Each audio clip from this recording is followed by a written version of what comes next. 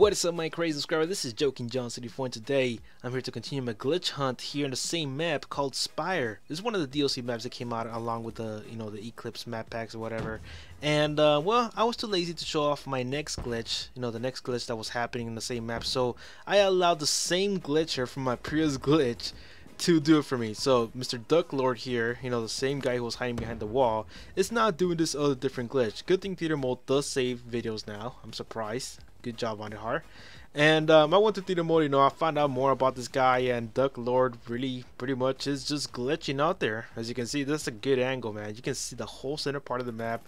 You can see the outside part of the map. I'm like, wow, that guy is gonna get shitloads of kills, but at the end this guy ended up going like 14 kills and like I don't know how many deaths. I think he only got like 3 deaths, but that's not even good, man. So there he is. As you can see him clear as hell. He's just floating in the middle of nowhere.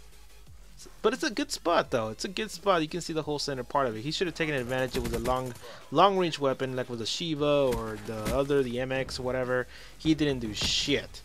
So what a waste of an opportunity for this guy, and he still doesn't do shit. And by the way, here it is, the same glitcher from the last time. So there it is, guys. Watch out with these glitchers.